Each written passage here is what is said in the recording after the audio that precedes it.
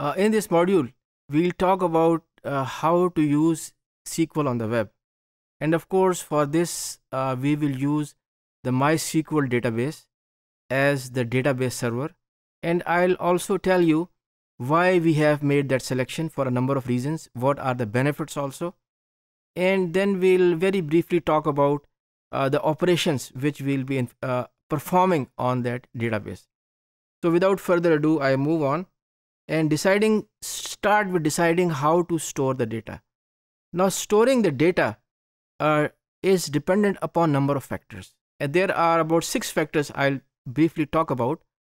The factors are how much data is to be stored, how frequently the data is to be stored, how frequently or how often the data changes, and how many users will be simultaneously accessing the data, what will be the growth rate of the data over a period of time. And since the data is on the web, it is globally accessible. So from the security point of view, there are always the aspects of somebody breaking into your database server. So there will be a loss. So how much loss you are willing to sustain? So these are the 6 factors which are taken into consideration when we decide about how we store the data.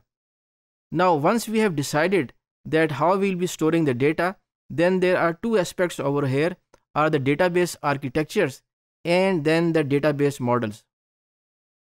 So when we talk about the database architectures over here, we look at the embedded system.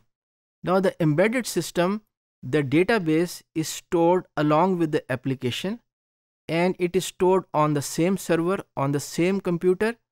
So obviously it will give very good performance because there is no connectivity communication over over the net or over a network.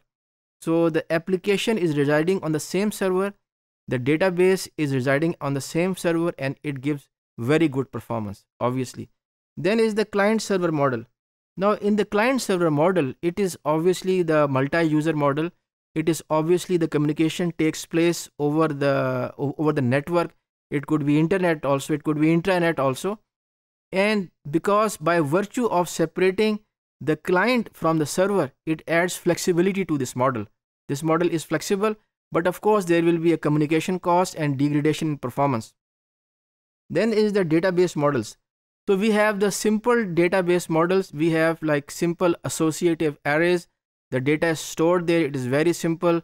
It is very simple to process. It is very simple to work with, but it does not have the functionality and it does not have the power which is there in the relational model. In the relational model, we have the tables, and the tables are connected together based upon the relationships, based upon the foreign key relationship, and of course then is the primary key also. So we have these 2 models, we have these 2 architectures. We'll talk about more detail. Now why different companies select MySQL there? So you can see on the screen the reasons why MySQL is selected. MySQL is the database server which we'll be covering in this course, and PHP is the application programming environment, or it is the engine, PHP engine that will be used. So it is one of the most popular databases on the web, and of course it's very popular, it is easy to use, and it is very functionality, and it is freely available. You can download it, you can install it, there is no license fee. It is easy to install. It is supported by different operating systems, by Unix, by Windows, by Mac OS, and the list goes on. And the web hosting is very cheap, which I discussed in the prior modules. You have to make your application and put it with your ISP or put it with your database server, and it is simple to use and administer it. And this point is very important, that it is scalable. It can be used for large projects, it can be used for large applications. And what we'll do in the subsequent modules, we will create a database using MySQL, create table, add data to it, update data to it, delete the data from it, delete the table, and also delete the database. I'll show you the commands and you will understand all those things. And finally, making the connection. How do you make the connection with the database? How do you connect them?